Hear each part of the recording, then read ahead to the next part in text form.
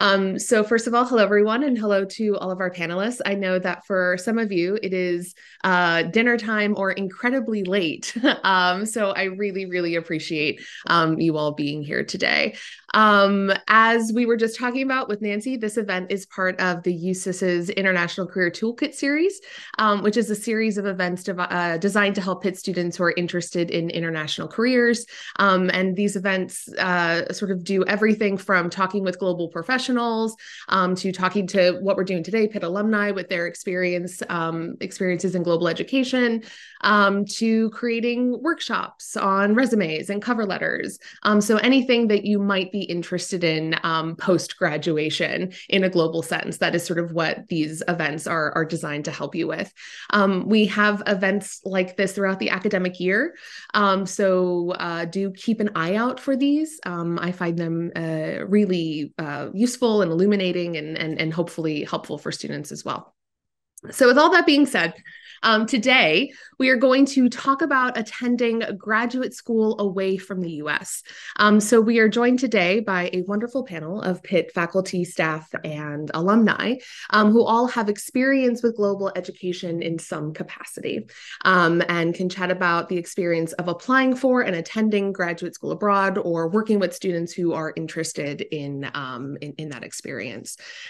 Just a note, we will have a question and answer session probably in the last 10-15 minutes or so. So do jot down your questions, put them in the question box, keep them in your head to use on mic, whatever you're more comfortable with. But we want to make sure that this is as productive and useful of an hour as possible. So do come with some questions if you have them. So to begin, I'd love for all of the panelists to just introduce ourselves and talk about why we either decided to go to graduate school abroad, and if we are in graduate school abroad, maybe what we're studying, where we're studying, and why we decided to do that, or what our experiences are working with students who are interested in graduate school in general, just to get a sense of who's here and what we're going to talk about. So I thought we could start with Akudo. So Akudo, if you want to start introducing, that'd be great. Yeah, thank you. Hi, everyone. My name is Akudo McGee. I'm right now a PhD researcher at Maastricht University in the south of the Netherlands. But I also did my master's degree at the University of Amsterdam in Amsterdam, the Netherlands. And right now my research just focuses on the way that civil society in Poland actually has responded to threats to the rule of law and human rights under the current government. And so obviously I started my study abroad journey with my master's degree, and that was more because I actually studied German language and cultural studies, and I was involved in the Global Study Center. So I really already thought I was going to go abroad, and I'd already started to develop some of the skills to go abroad. So for me, that was just the next logical step. Although I did not end up going to Germany, I ended up going to the Netherlands, which is another story. But I was looking for an abroad experience. Also, because I applied to the university directly, a bit less, I was looking forward to paying less tuition as well, just as a very practical matter. So this is also part of the reason that I started my journey abroad. And it's nice to see everybody today. Yeah, thank you so much. You have had a lot of experience abroad with your master's and now your PhD, so you're dedicated. I like it. Oliver, if you want to go next, that'd be great. Hi, everyone. I'm Oliver Ja. I'm reporting in from Kyoto, Japan. It's past midnight here. So if I seem a little tired, I apologize for that in advance. But yeah, no, I also had a very similar path with studying abroad. So in my third year at Pitt, I went to Japan for the first time. I was actually here for 15 months because I did an internship and the study abroad program that the university offered. So that really gave me my first taste of life abroad. And it really cemented my desire to continue that after I finished at Pitt. So I came back for my fourth year, and then basically as soon as I hit the ground in the fourth year, I started applying for master's programs abroad. And so my field is international relations, and specifically Japan-North Korea relations, which is a hot geopolitical topic. So it's always been relevant to the news. There's always been things to research and study. So I did a master's at Ritsumeikan University in Kyoto, and I was very lucky because I got the MEC scholarship, which provided for my entire tuition. They paid for the plane ticket, and they even gave me a monthly stipend. And then even luckier than that, I was able to extend that to a PhD, which is what I'm doing now. So I'm in like the third year of funding, and we'll see if it'll take longer for me to finish the PhD, but I'm pretty set on continuing my academic career in Japan. So I'm going to start looking for academic jobs next year, and when I finish my PhD, continue my path here. Awesome. Thank you so much. I am also a PhD student, so I'm in solidarity with both of you right now. It is hard out there, and I can imagine the difficulties of doing it abroad are unique to that particular experience. So thank you for that. Nancy, if you want to jump in with some of your experiences working with students and some sort of general thoughts on this topic. Nancy, I think you're muted right now if you want to unmute yourself. Sorry, I'll try to keep my comments focused, because otherwise I'll fall into all of those questions that you sent us, and we want to get to those later. I did part of my graduate study at Leningrad State University in the Soviet Union, part of it in East Germany, German Democratic Republic, in the city of Rostock. And then in the later part of graduate school, I was at Moscow State University. And I think what motivated me to do that was the correct perception that we speak Russian terribly, US, born people that are not native speakers. And I came to realize if I'm ever going to be any good at this, I actually have to live over there. And of course, the Iron Curtain was a bit of an obstacle. But once you make up your mind, there are people in this country that will help you get through those obstacles. And it was an investment vastly worth making in terms of my proficiency in the language. I can't tell you how much it helped me to be proficient in Russian in terms of the decades that followed.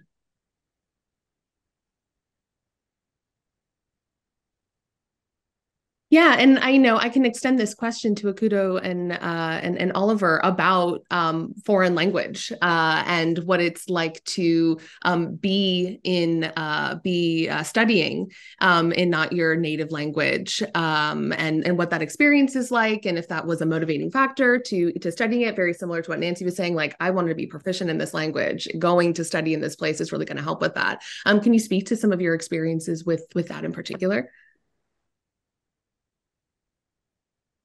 Go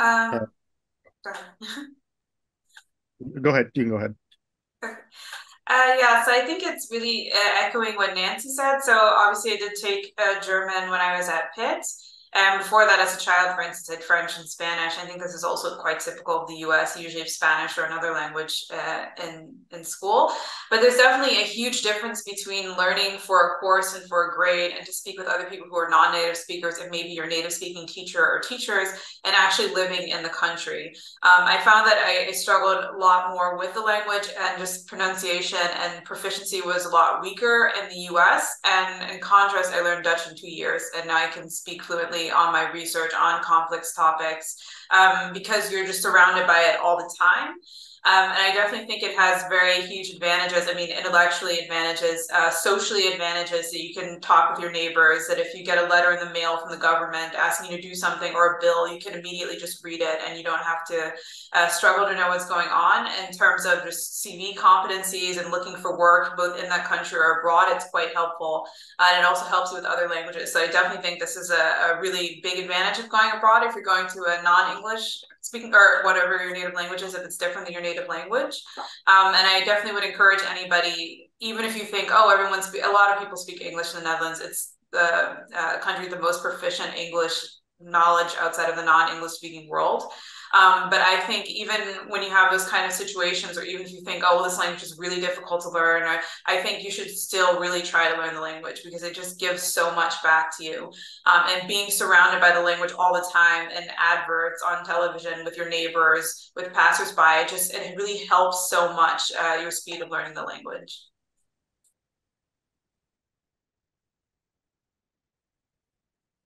Yeah, to chime in, I concur completely. I definitely agree that you definitely should, as much as you can, study the language before you go to your target country. And I was lucky because I've been studying Japanese for about 10 years, and well, Asian languages take much longer. I think Slavic languages take much longer than Romance languages and a lot of other European languages. But no matter what language you're studying, really just start early and do as much as you can. And it's not entirely required, but I would recommend that if you're an undergrad, if you're a first or a second year, consider going abroad for a semester or two in your target language, in your target country, because that'll give you like an indication of sort of like a taste of what life is like over there. Are you going to be adjusted to the culture? And yeah, because I've been studying Japanese for such a long time, I'm pretty used to it by now. My speaking is perfectly fine. Listening is fine. Writing is like a bit harder, especially for Asian languages. But luckily, the program that I'm in at Ritz-Macon, you can do your final thesis in English, which is fine anyways because you want as many people to read it as possible in the end. If you write it in like your target language, it's going to limit like how much people are going to read it. So I would just say like if you're afraid of like writing your thesis like in that target language, it's not always necessarily required, but it really depends on your university. I just want to say one other thing, and that is that, the sad truth is that people make snap judgments about us, often within the first 10 seconds of listening to us. And they decide whether you're smart or not, whether you're worth talking to or not. And I can't convince somebody within those first 10 seconds that I have an adequate understanding of Habermas's model of democracy in mid-20th century. It takes longer than 10 seconds even to say it. But I can, within 10 seconds, be brilliant in their language with colloquialisms and proverbs and syntax and so forth. And what that says to them is not only that I put in labor, but also that they could hang out with me and not be, burdened with somebody who's stuttering along, being inarticulate in their language, which could, is terrible to say, but it's kind of boring for them. So to the extent that, people don't necessarily care about us and make such snap decisions, you want that snap decision to be something that you can definitely show where you have excelled, and fluency, and to be interesting in a foreign language is an incredible advantage. And I imagine too that is especially useful. I mean, you talk about Habermas, but it's incredibly useful when you are in graduate school and you're doing more complex work and you have to have more complicated conversations in general because of what you're studying. So having more of a proficiency in the language can surely help you have more of these like academic, particularly for those of us who are doing our PhD, more academic, more higher level conversations. Just being able to sort of use the language to our benefit, I'm sure is really helpful for that as well.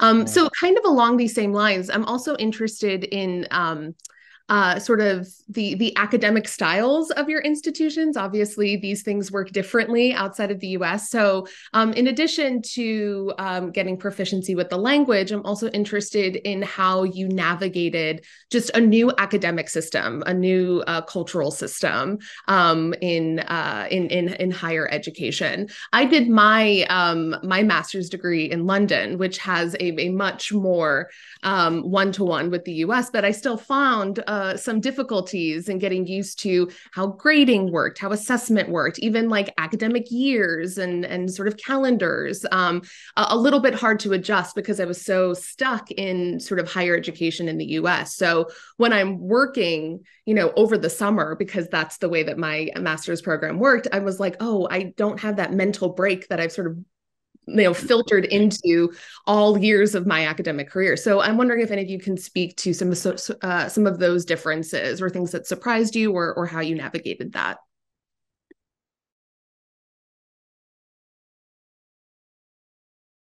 Well, I guess the one thing is like look at the resources that the program offers you. Definitely do like research into the program that you're doing. So for example, at Ritz-Macon, where I'm at, they offer like different types of programs depending on like what field you're in and who your advisor is. And I think from the very beginning, establishing a good rapport with like your advising professor is going to be very important of whether you sink or swim for not just the first semester but for the entire program. So definitely make sure that you're on the same page with like your researcher or the person who's in charge of a research, because at the end of the day, he or she is going to be the one who's going to decide, can you continue with your research? Can you, is this going to be something that we can publish? Are you going to be fine for the rest of the course? So definitely, I think, establish those friendships and relationships early if you can.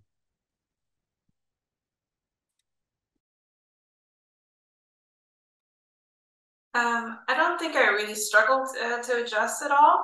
I think maybe just going off of what Oliver said is just try to find the resources that are available to you. I think quite a lot of universities actually are very welcoming to international students and do actually try to source international talent. So there are quite a few resources for how to manage this, how to handle this. I mean, for instance, I have some colleagues at Nordic universities, and there are even resources for people who don't come from Nordic countries with how to deal with long hours of darkness when you're studying or trying to stay motivated or something like this. So I think there are a lot of resources out there.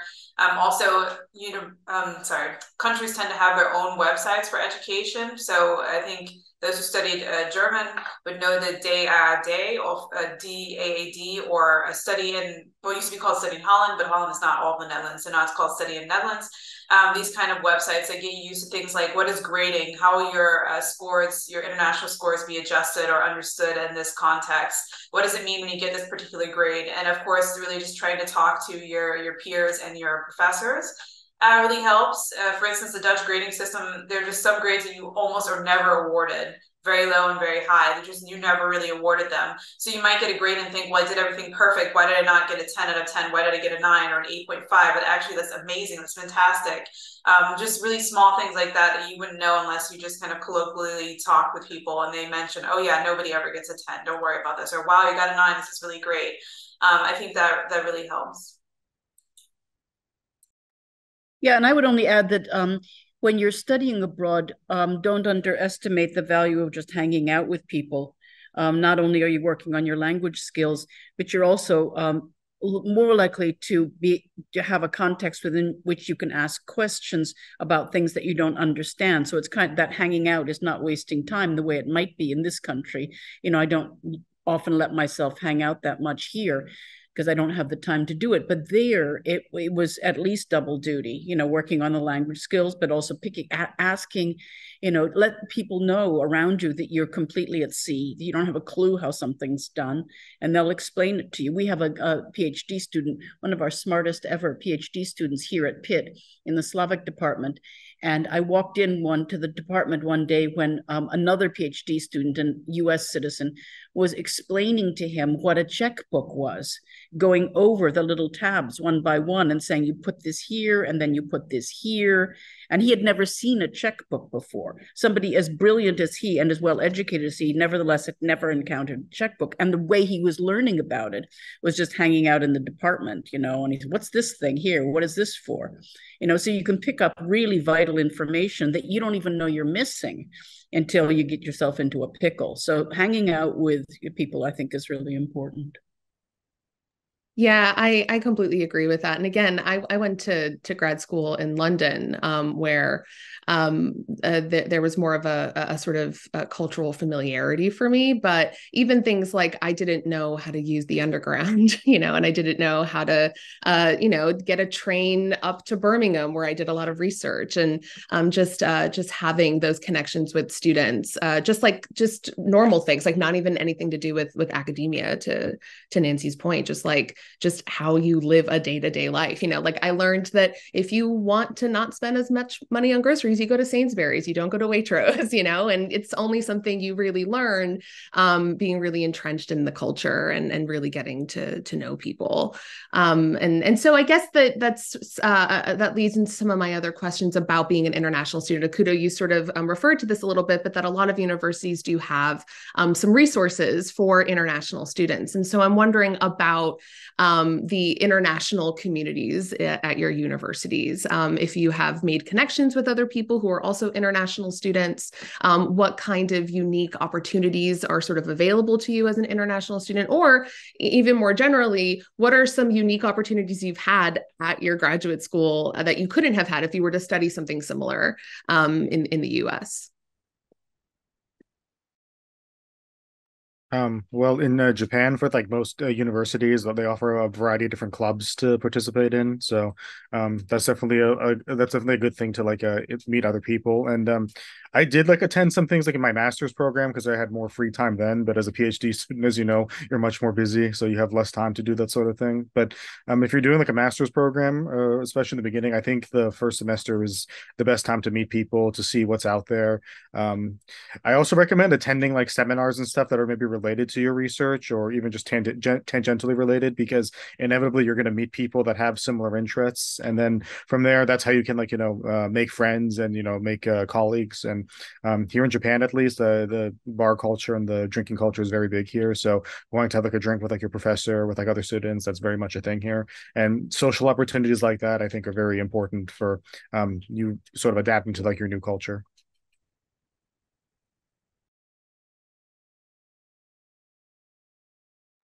Maybe just to add then, I think, I think really anywhere you go, there are always, whether it's on Facebook, whether it's a group on campus that posts a flyer somewhere, there are always these little communities of women in Maastricht, or so-called expats or migrants in the Netherlands or something like this that you can always find.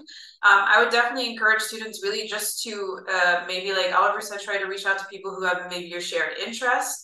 Not necessarily somebody who's the same nationality or who's also an immigrant or a migrant, because I think sometimes I often find outside of the US anyway, that people are extremely welcoming to internationals and are extremely kind and really patient, even if you want to meet for an hour to learn the language a little bit, even if you can't speak really well, or if you just want to take a walk or just get out of your office or something like this. So I wouldn't necessarily limit yourself to a particular community. Maybe it can be based on an activity that you enjoy or something like this. But there are just so many groups out there. And there are also just groups out there, who do things like, sometimes people want to do a Thanksgiving or a Halloween and they feel really left out and really sad, or they don't know where to buy things, or they want to recreate a meal from their home country or from a particular culture that has a lot of shared meal elements. So I think these things are actually really quite easy to find, whether it's just on a poster somewhere or on social media. And as for the kind of experiences, I think especially if you are studying something that is very regional, so maybe for instance, geopolitical situation in Eastern Europe or something, if you are there in that place, you can meet so many more experts who also might not make it to the West so much, one, because of visa and travel restrictions, cost, time, but also if they are mostly publishing in their language, maybe you don't come across their research as much. So I think just in terms of networking and being close to the subject matter, I think this is something that I really gained. And also just, maybe I'll stop there. But yeah, that's it. I also wonder, one of the things that I like about not only studying abroad during the time when I did it, but also just when I'm teaching abroad. And I suspect that I see that Allison is online and Molly and Elaine. I suspect that they would have their own stories that might resonate with this. It was such a relief to leave your country behind, with all its sorrows and irreconcilable issues and its guns and its anger and its rage and its risks, to turn your back on it and go and live in somebody else's problems for 6 months was a tremendous psychological release for me, not to have to worry about the United States. The Speaker of the House, it'll resolve itself without Nancy, probably. And I'll come back and find out who it is. But to leave your country is a tremendous sense of just shoving off a huge burden and, watching somebody else twist in the wind with their domestic problems. It's an interesting way to spend time. Yeah. And I mean, to some of our conversations earlier, it's about immersion, right? To leave your own countries, to be really immersed and to really dedicate yourself to learning more about this culture, learning more about these people. And I think that to a lot of our conversation, going to graduate school is a really good way of being able to do that. So I guess my next question is a little more technical. It's about the application process and kind of all of the nitty-gritty business stuff. So I'm interested in just the basic application. How was that different than applying to maybe similar institutions in the US? And then if it wasn't, how did you go about things like student visas and housing and, financing your time over there?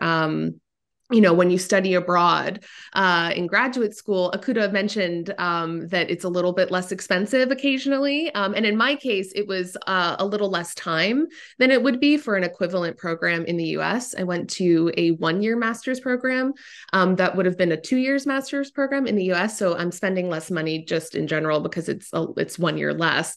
But also I would have more time to kind of go and do another program or get a job job faster or things like that. So in any case, my question is about application process, funding, scholarships, student visas. How did you navigate that process? And are there any tips that you have for people who might need to navigate that process in the future? Because it can be quite stressful. I'll cede my time to Akudo and Oliver, because since I had gone to countries that were fairly high risk, we were very, very controlled every step to the left or right. We had to give up our American passport. We had no access to it. We couldn't exit. We had no exit visas, so we couldn't leave the country when bad things happened, like Chernobyl. We couldn't leave the country. We were stuck. But I suppose the good side of that was that we were in lockstep. We had to do X only when X was permitted to be done. And so it streamlined it. So the rest of the time I'll cede to Akudo and to Oliver. Yeah, well, there's a lot to unpack there, but I would say the first tip I have is start early and like look things up early. That's like the best, the single biggest piece of advice I can give, because like I said, basically the day that I came back to America from the first time I studied abroad, I basically just started what graduate school programs are available, what are the deadlines, especially the initial ones. And I think it'll depend on each country, but at least in Japan, for stuff like either applying for a job at like a company or going to university, it takes at least a year, usually a year in advance. So I got back into the U.S. at August 2018, and I think by the time I submitted everything to apply to Ritz-Macon to start in the fall of 2019, I believe it was like November 2018. So it's really like not that much the amount of time, especially if like you're starting your fourth year at Pitt and like you're trying to decide if you want to do grad school next. Really start at the beginning of like your first semester and fourth year. Even maybe end of third semester wouldn't hurt. Just at least be aware of what the deadlines are. And in regards to the application process itself, again, it's going to depend on your university and your country. But for me, when I was applying for scholarships, the scholarship and the university were actually in the same application. So basically, that made the process a lot more streamlined. But it'll really depend on like what you're looking for. So, but I would recommend look at scholarships and graduate school programs at the same time and see how you can like synthesize both and be aware of what the deadlines are.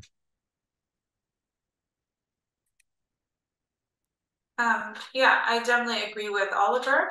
Also be aware that you will probably need a visa or permits to attend your university. So you might have to actually go for the early bird deadlines so your university can apply for you. So this is also something to pay attention with. And if, for instance, for some countries, in order to get a student visa, you need other things, like you need to prove that somebody who makes a certain amount a year is able to financially support you if you come into trouble.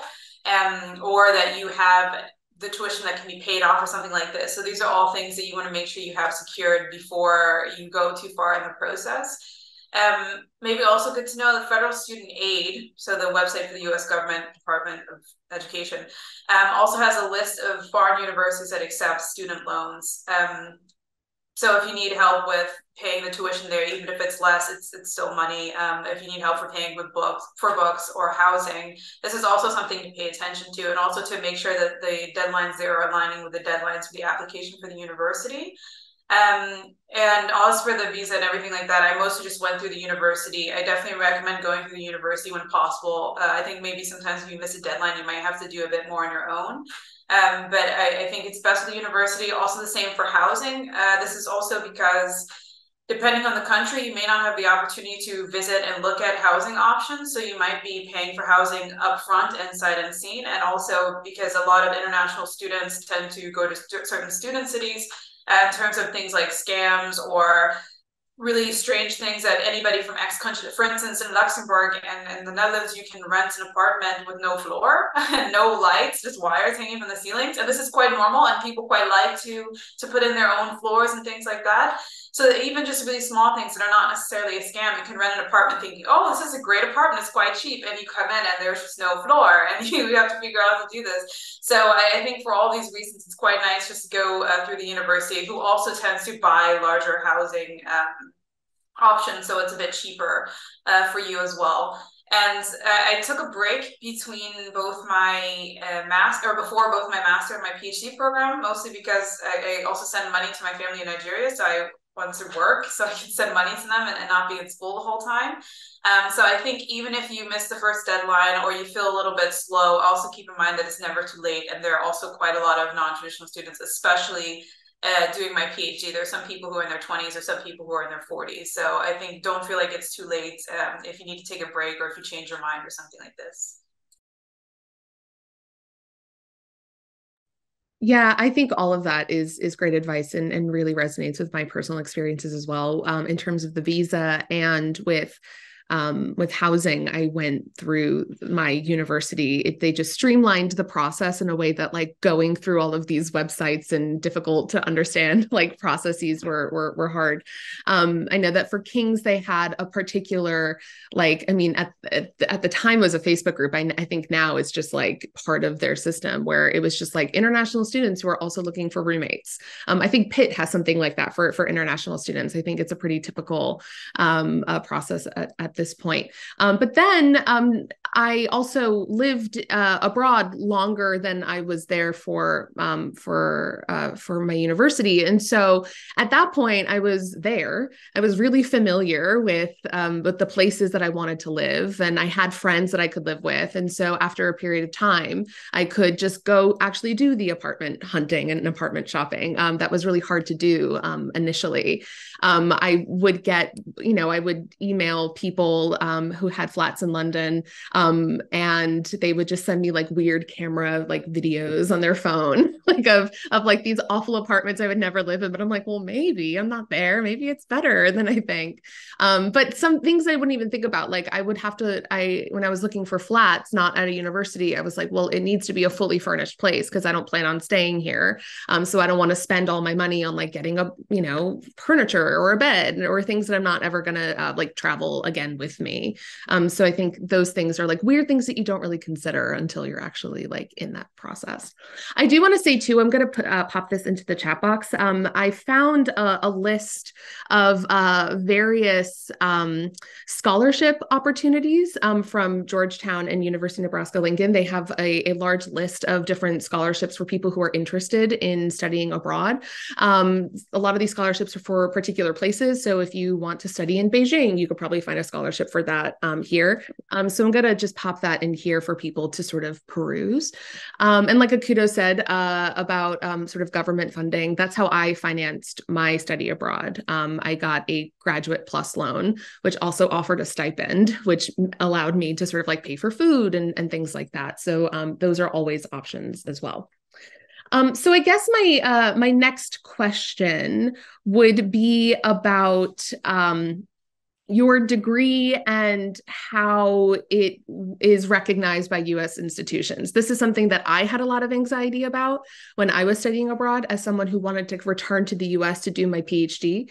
I was worried that what I studied abroad wouldn't necessarily transfer, like credit-wise, or that the experience wouldn't be legitimized by other U.S. institutions. So I'm wondering what your experiences are with that, what research you did, if you want to stay abroad anyway, so it doesn't really matter, or get a career abroad, and sort of those sorts of issues. I'm interested in what your experiences are with those. My short answer is I didn't think about it. I just did it. I figured it would sort itself out. Pretty much the same thing with me. It's just like I focus more on just like getting the degree and like doing the research I wanted, regardless of what would happen after. But I mean, I'm focusing on like having an academic career in Japan, and thankfully Ritsumeikan University is pretty well regarded in Japan. So by just university reputation alone, I don't think that's going to really affect me here. But if you are more focused on having like a career in the U.S. or maybe even some other third country, look at the reputation of the university, I guess, see how it's ranked, and do that research before you apply for anything. And I think that should factor into your decision of what institution you choose to study at. I plan to stay abroad, so for me this is not as big of an issue. But I have noticed, also just having family from abroad as well, that a lot of medical fields, like in nursing, even if you become a doctor abroad, it's not that the U.S. does not recognize your degree, but they may require you to do some kind of additional test or something like this when you come back to the U.S. to work. So I would also pay attention to this. I think this is also the same, actually, if you do any kind of skilled programs or some kind of program where you need a permit or you need to pass a series of tests to get a license or something like this. I don't think it's necessarily that it's not recognized in the US, but I think often you have to take some kind of booster course or training or recertify or something like this in the US. So this is something to keep an eye on. But I think this is going away a bit, or I hope this is going away a bit. There are quite a lot of like visiting professorship programs and visiting scholar programs. So I think that the idea is that these degrees are equivalent, except the degree requirements are wildly different.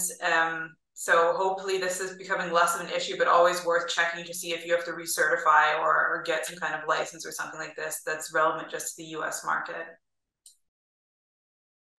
Yeah, I think that's all. Like Nancy and Oliver, I also kind of didn't think about it. I was like, well, that's later Krystal's problem. We will figure that out eventually. But Akudo makes a really good point that depending on the field that you're interested in, you might want to double check on particular requirements or particular certifications just to make sure that when you return to the US, if that's something you want to do, that you can still pursue the career that you want to pursue with the education that you have. And I do agree. I do see more of a shifting trend in more acceptance from sort of international careers and international studies in general. And so I guess that I want to kind of circle back to a more broad question, which is, what advice do you have for people for choosing programs that they might want to be interested in or that they might want to attend? Because, there are a lot of universities out there, and there's a lot of international universities that sometimes in the same place, there can be multiple different programs.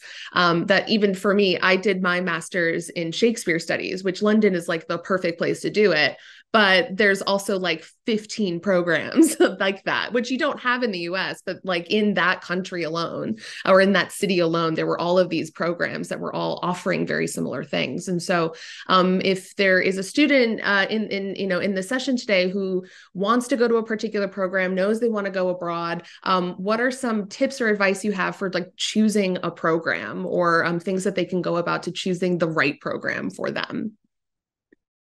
I would say pretend you could do anything you want. It probably won't turn out that way, but it will give you a good start. Like think greedily. If you could do anything you want, what would you do? And then act as if you're going to be able to do that. Follow that path as far as it takes you, and just pretend as if it's going to be fine. And maybe it will turn out to be fine. You don't know. But I found for me, it was always reassuring to tell myself, I can always get out of this. I can always not go. If nobody has a gun to my head. So I can pretend, as long as I want. This is just pretend. This is just a dress rehearsal. This is just practicing. And then the further I get on the path, the more I discover, actually, I could do this. I put all this work into it. Now it's not so scary anymore. So pretending, although it's kind of a counter, it's not the greatest psychological advice. I found that it stood me in very good stead to pretend I'm not really going to do it. I'm just going to, go down the path and see where it takes me. Yeah, I would say make a plan and expect your plan to change Yeah. because it's very unlikely that what you're going to do like later on is going to 100% match up what you set out to do. So, for example, like I wanted to study the connection between Koreans in Japan and North Korea because there are like sponsored schools in Japan that are sponsored by North Korea. But eventually, like after discussing with my professor, he kind of said this is more sociology rather than international relations. So I ended up talking about Shinzo Abe's North Korea policy, the former prime minister. So like the North Korea element was still there, but it's a completely different topic related to that. So stuff like that, your research topic and like what's going to happen with that can change at any time, and it's perfectly natural and pretty much expected for it to change. But besides that, I would also, as I said earlier, make sure that you have a good professor that they can again give you constantly good feedback on your research and is supportive and can push you in the right direction of what you need to do, because your whole graduate school experience, it really does depend on like the relationship between you and the faculty, because at the end of the day, they're the ones that are going to give you the degree. And so you want to work with them as closely as you can. And so when you're applying for schools, see if you can find somebody whose research interests match up with yours and go from there. Yeah, I would echo some of what's being said, especially what Oliver just said. Maybe it's also important to look at which programs go through the topics that you find interesting or offer course offerings that you find interesting, or look at whose research you find interesting, especially if you're in a bit of a niche area. And I'll also put in the chat, I actually, when I was beginning my search for the University of Amsterdam, or before I went to do my master's, I used this website. Although I didn't end up using their sponsored links or whatever, I just searched the different programs and then I just went to the universities themselves. There are just so many resources for if you want to study X thing in this place, or if you want to study this topic, which universities offer this opportunity. Day, like I mentioned earlier, also has a little search thing where you can look at what field you want to study. Of course, you want to study how much it should cost, if it's charging tuition or things like that. So I think these are also helpful ways to find programs. LinkedIn has a feature for people who went to your university, who are doing things that maybe you also want to do, or who are working jobs that you find interesting. So you can also use that. And I find that people really love to talk about their research and their experiences. So you can just email a complete stranger who just went to your university and say, hey, I saw you went to my university and you have my dream job. I would really like to know about your experience at X university. And what did you think? And maybe just a really small technical detail, if you want to stay abroad, or if you think you don't want to go back to the US and you have a choice of doing things in different countries, maybe it's also worth considering what the migration or immigration requirements are for this country. For instance, and maybe Oliver, this is maybe something that you also have experience with, trying to work in the EU as a non-EU citizen, yeah, it really requires that you have a job that is extremely needed, or that you are very highly educated and have a lot of competencies that you wouldn't necessarily need to have in the US. So it can be quite difficult and it may be a bit frustrating and tedious. So if you see the same offering is offered in two programs, except one program's in a country that's much easier to immigrate to and to stay in, then maybe that country is a little bit more attractive than the other. Yeah, and I would also say, bear in mind that very often your professors here at Pitt, like everybody else in the world, they got too much to do. They're dropping deadlines. There are letters of recommendation that are overdue. They haven't started yet, and so forth. And so they tend to be passive with respect to you unless you speak up. If I had to check with every one of my PhD students, I wouldn't get anything done. And so I have to rely on them coming to me with a specific concern or worry or question. And when they do that, I have all the time in the world for them. I can have a quick Zoom call if that's what's necessary. We can go out for a beer if that works better. We could do whatever. But if I don't hear from them, I don't go looking for stuff to do. I'm already in the doghouse with too many things already. But I don't mind a bit if they broach something to me. So, be sure that you take the active role in that.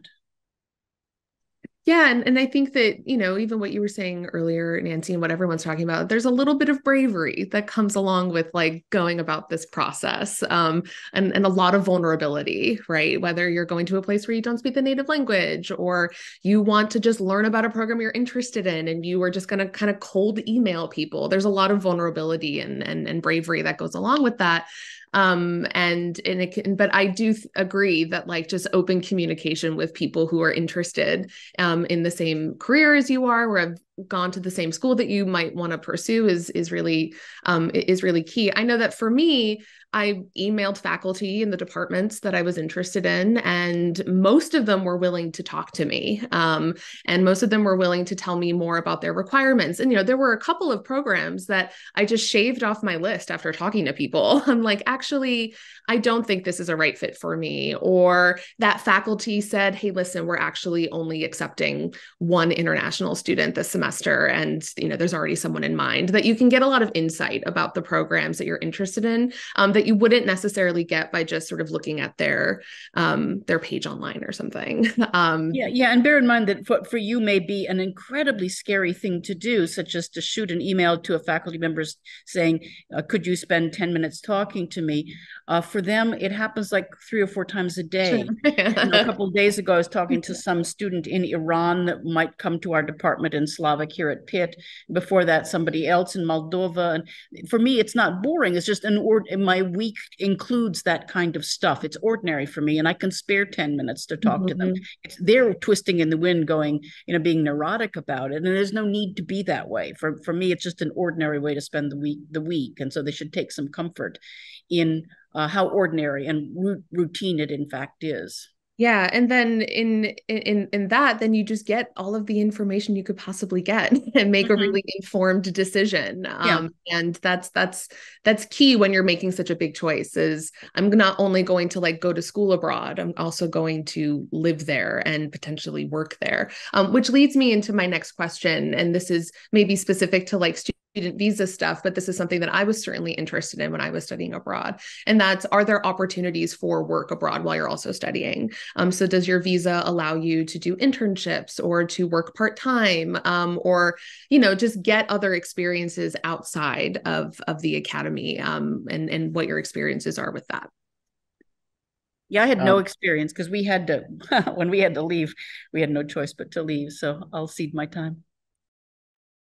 Yeah, well, it depends on each country and the laws of each country. But in Japan, if you're on a student visa, you can only do 28 hours a week. So definitely you have to be conscious of that, of like what you can do. But I kind of took a bit of an unorthodox approach where I'm actually a freelance journalist in my spare time, where I'm like published in like outlets like NK News, which is with North Korea, The Spectator, Asia Times, that sort of thing. So that's how I try to make a bit of money on the side. And I started a Substack, which is also like your own blog where you can also make money off of your writing. So that's been really good for supplemental income for me personally. And it's also good too because it's related to what I'm researching as well. So as I'm doing my research on the side, I can like, you know, write like an op-ed piece or like a feature or some historical piece. And you know, if you can make money off of that, I think it's a good deal altogether. But it's going to depend on you individually and what opportunities there are. Yeah, the rules are pretty similar in the Netherlands. If you're a student, sorry, if you're a non-EU, non-EEA, non-Turkish student, so like a US citizen, for instance, you're allowed to work 20 hours during the week, during the year, or full-time during the summer, not both, and you're not allowed to volunteer. So that is a bit limited. That's also something you want to look up, especially if you think, oh, I'll take it. You can do an internship if it's a part of your degree program. So there were some master degrees that had like 6 months, 3 months or something like this for an internship. So that is unlimited. That's a part of your degree program that doesn't count. So it's maybe good to know that if you're doing your PhD in the Netherlands, like a lot of European countries, actually, you are an employee, not a lot of Europeans. In the Netherlands, you're an employee, not a student. So not only are you paid to do your PhD, but you generally have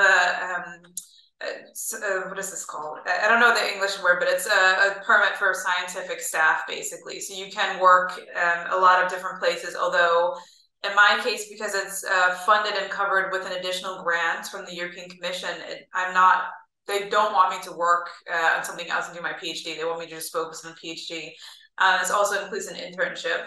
So it might be possible that an internship, for instance, is worked into your plans. It might be possible to do an internship or some kind of freelance opportunity with a US-based company from abroad. Maybe something like what Oliver is doing. I also did an internship with a US-based organization during my master's and made a little bit of money, so that also helps. But I would say if you do have the opportunity to do a program where you also have an internship, I would definitely go for it, not just for the extra money, but also just for the work experience.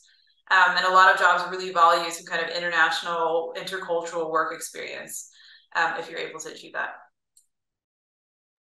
Yeah, that actually was my experience. My master's degree had opportunities for internships built into the degree. And I think similarly, the status of a PhD researcher would be different. And so this was something that was really unique to getting a master's degree as opposed to getting a PhD there.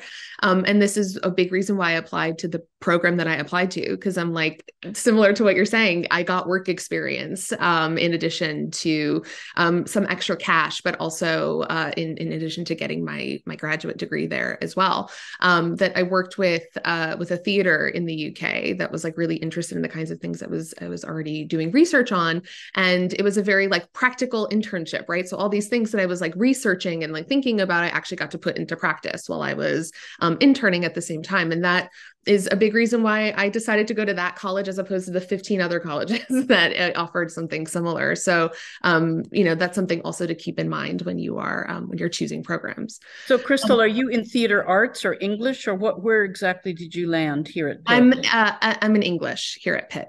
Yeah. A PhD student in English, is that correct? Exactly. Yeah. So I but a lot of my research rides the line between theater and English. Yeah. So I want to have some time for questions, but while people are sort of devising their questions, I first want to just ask a really broad question, which is, what are the biggest challenges you face going to graduate school abroad, and what are sort of the biggest joys that you experience in going to graduate school abroad? I think getting sort of the both sides is really important. And again, for anyone who has a question, feel free to write it in the chat, and we'll also have a couple minutes after we answer too. For me, the greatest challenge was a fear that I wouldn't recognize myself, that I wouldn't know who I was out there. You know, I know who I am in this context in the United States, but I worried about being out there and being kind of lost at sea, not knowing who I was.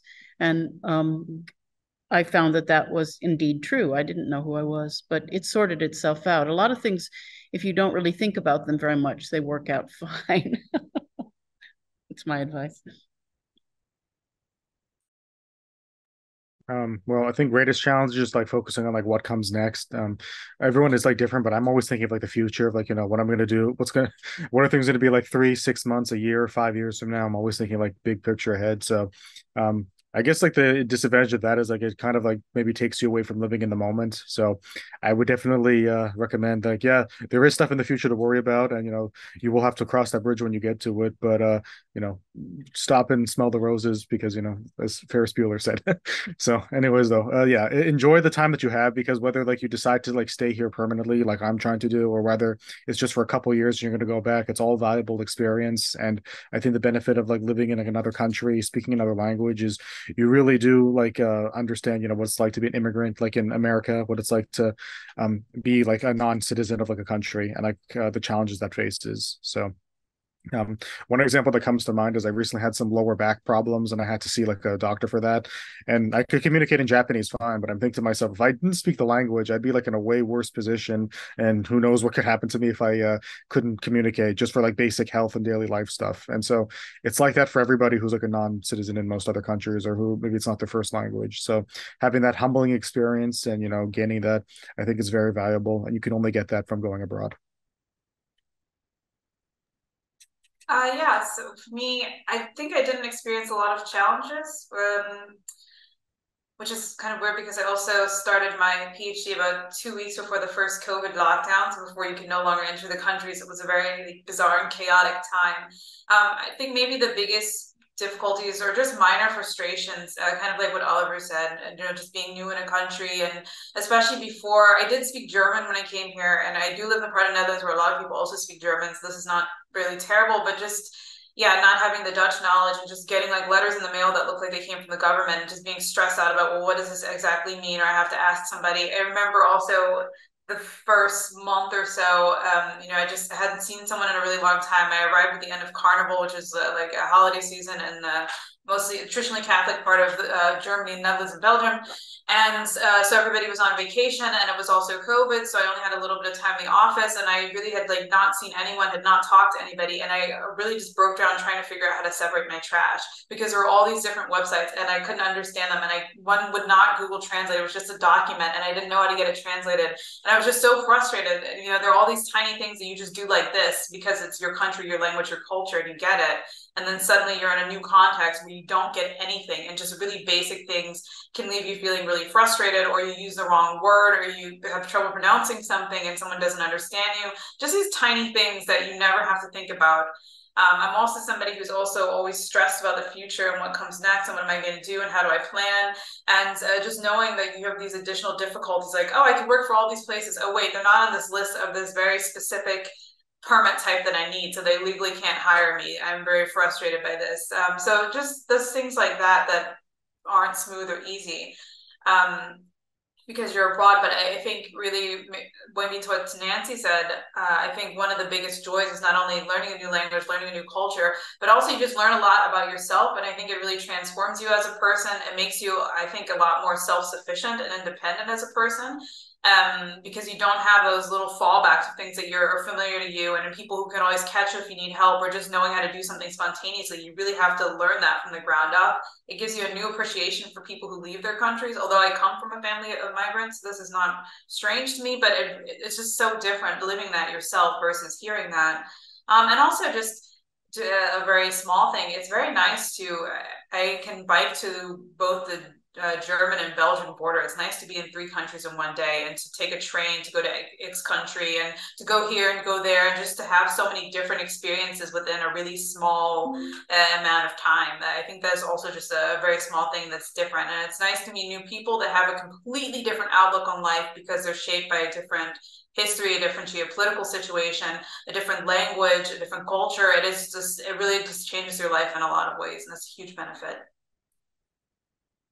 Yeah, thank you all so much for that. I echo all of those things, that studying, studying and living abroad has made me more self-sufficient. I like that word, Akudo. I feel like I am a much more self-sufficient person after doing this. And to Oliver's point, I'm much more empathetic as well. So I want to open the floor for some questions. So if anyone has any questions for any of our lovely panelists, feel free to write it in the chat box, or get on mic, whatever you're more comfortable with. But I wanted to sort of leave a space for that before we close out for today, and Oliver can finally go to sleep, because I know it's late there.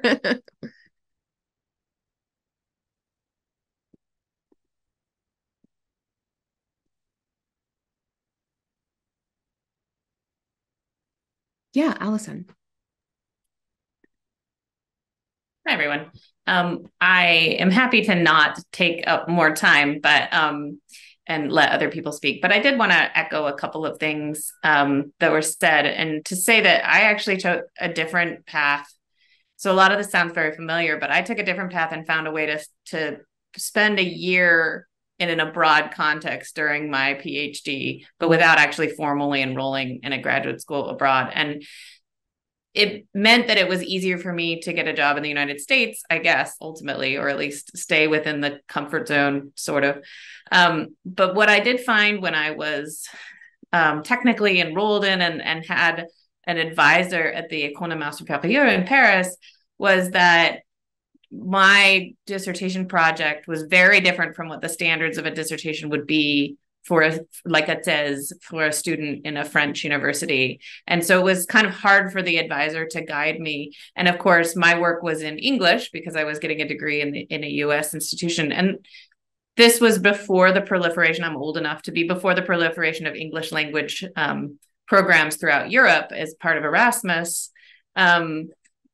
But it was interesting thinking about ways in which if I had chosen a different path and instead just gone directly to France and had written my dissertation in French, it would have dictated a different path for me. It would have been a very different dissertation, but it still would have been such an interesting and enriching experience. And sometimes I kind of regret that I didn't do it that way. I mean, I don't, because I don't try to live with regrets, but I think about the ways that it would have unlocked some really interesting paths in my life. And so just kudos to everybody who makes that choice, because I do think it does take a little bit of bravery. And then the other thing I wanted to say is that in addition to kind of self-sufficiency and kind of knowing yourself a little better, I think it also puts in perspective, like when I think back on those little frustrations, like not knowing how to navigate myself to my stupid like tuberculosis screening that I had to get to on the other side of Paris, like nowhere near where I live. And it seemed so frustrating at the time, like, how do I do this or move this TV that I just bought like through the streets? Because I didn't think ahead. But I'm much better at saying this too shall pass and dealing with these small frustrations now. Yeah, I just say today's struggles makes for a funny story tomorrow. Exactly.